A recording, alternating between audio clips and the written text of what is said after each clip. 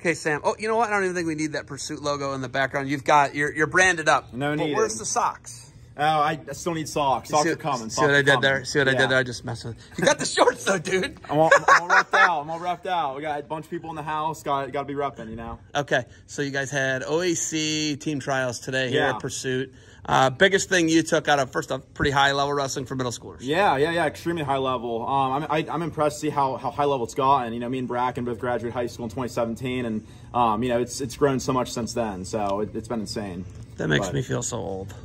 I mean, we're only 23, so I mean, we're still we can still roll around a little bit, but yeah. So it's we're not that much older, you know. I'm a 98 grad of high school. You know, that makes me 43 if you didn't know that. Yeah. But when you guys get to come here and do wrestling every day, right? You're doing media. Yeah. I was taking pictures all day today, so. What's your job? Is like officially, what do you do, and what is your role here at Pursuit? Yeah, so I pretty much just run all the social media. I run the Instagram, the Facebook, the Twitter, TikTok. I just post daily content on there every day, videos, pictures, all the practices, and yeah, it's just pretty much my job. And we have a bunch of other stuff in the works too that we're kind of behind the scenes on right now, but.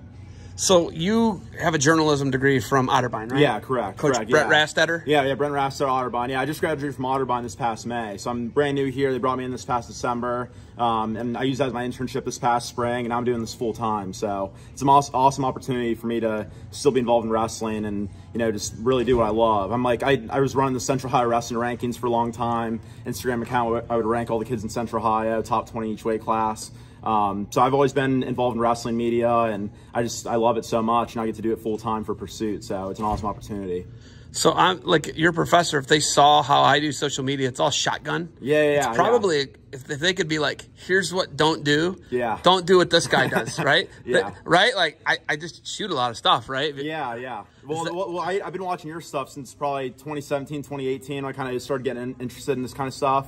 Probably even before that when I was in high school. But yeah, so I've taken tips from you. I mean, I've done a few interviews with people and stuff like that, but you know, I just enjoy being behind the scenes and just like being like the all-knowing guy of wrestling. Like people would call me Boro Fan Jr. because I just like know who all the kids are in every weight class, and I love ranking kids, and I just know everyone in the community. I know everyone's name, especially Ohio wrestling, but starting to branch out and do stuff to other states too, and just knowing about other states and more nationally known kids and stuff like that. So, yeah, but I post too much, is what I've been told. No, heck no. Are you serious? No. What I've been told is you post too much. No, I think there's a fine balance, but you'll post all the things from the events, you know, which is what you want. You want to get a bunch of clips from all the events, you know, post that, and then when the next event comes around, you post the next one, and you even post like throwback stuff. So I think the way you're doing it is perfectly fine.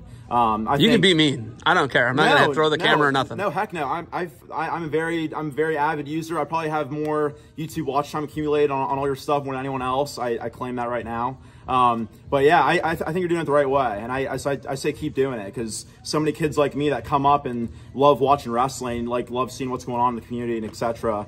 They binge watch all your stuff. So, and I know there's more kids out there like me, because I have those kids messaging me about, hey, who's this kid? Who's that kid? When am I going to wrestle him? When am I going to wrestle? You know, so kids always want to know that stuff. They're interested.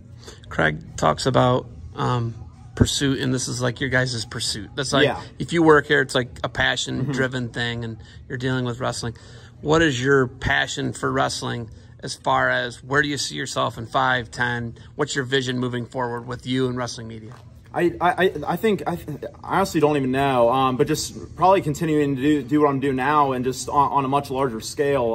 Right now it's kind of small. Like I'm trying to post a lot of content on TikTok and like a lot of shorter videos. I think that's kind of the way to go now. Cut up a lot of the longer form content, make it shorter form, to kind of reach like a more audience, because kids' attention spans nowadays are just so short. A lot of kids don't like sitting through a whole 10-minute long video, or even shorter than that even. So 2 to 3 minutes and it's gotten shorter. Even that, it's gotten shorter. Even less than a minute. That's what people say about your stuff's too long. Yeah, exactly. They tell me, and I'm like, but I'm not doing it for you. Right. I know exactly. Yeah. So what I've been seeing, because I have a brother who's in the fitness industry. He's a fitness influencer, and so I follow everyone what the fitness industry is doing. I take a lot of clips and I'll cut them up to get them less than 20 seconds, and I'll go into Final Cut Pro, which is editing software that I use. I put subtitles over the videos. Bracken showing a technique or whatever the case may be, and I'll post that, and those videos do really well. The shorter form content is the way to go right now on TikTok and Instagram Reels. So still film the long form content, but trim it up into shorter clips and then release that. It can be a podcast, it can be anything, because there's little bits and pieces. And then what you do is you funnel that audience when they scroll past your Instagram Reel or your TikTok, then they'll want to click on the full link to see the whole video. So that's how you can get guys to go over to your long form content. It just takes a little bit of time to get them over there. So this is why you're like a velociraptor and I'm just like the extinct dinosaur. Like, no, heck I'm just telling you that you're playing chess and I'm playing eating dirt. I'm not, hey, well, I'm not even playing checkers. You have all the Ohio wrestling history, you know, and there's so much content that can be trimmed up from all the 13 plus years of history that you have, you know, 15 plus years, whatever, since 2007. So yeah, there's so much content that can be taken and put up into little shorter bits and repost on Instagram Reels and TikTok that can easily go viral. So that's for sure the way to go right now, and I'm trying to bring the wrestling community up to speed with a lot of that stuff, because that's what everyone else in the fitness space is doing, and so I get a lot of inspiration from there for sure, with my younger brother being in it. So I love it. You got me fired up now. Yeah, I love it. Craig got me fired up. You got me fired up. Try my best, man. Try my best. Wrestling media is in such like an infancy stage right now, and it can be so much better. But we have people, you know, you, me, Rob Gore, among other people that are, you know, leading the way. The Mighty Cruiser, Mark Neiman. Yeah, Mark Neiman. Yeah, Inside the Circle, Mark and Sean. Like I binge watched all their videos since 2013 when I first started wrestling in high school. They're the ones who kind of got me into this whole space in the first place. So there's so many phenomenal people involved in wrestling media that are constantly putting out content. It's helped grow the sport to where it is now. So you just have to keep pushing through. And there's new ways about doing things now. So you just have to keep adapting and keep pumping out the content. We're on the right track. Brack, you got any questions for him over here? You got a question for Sam? Oh man. How PC do you want this interview? No, I want it PC.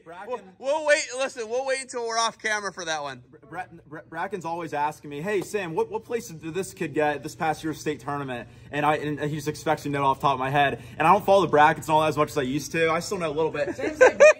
Hey, what was the final score in my match in the state finals with Bryce Hepner in 2017? It was 2-0. I know that. So just like stuff like that. There you go. Boom. Did you hear that? He knows. He knows. Just stuff like that. So right. I love wrestling. Super passionate about it. I never had the most success in terms of wins and losses, but obviously, you know, I was at Otterbein the past 5 years. Also for Brent Rastetter, I had a phenomenal experience there. He had a big impact on my life, and yeah. So I'm here where I am now. And I'm super thankful that Pursuit opened up, and I love where I am now. So it's an awesome experience.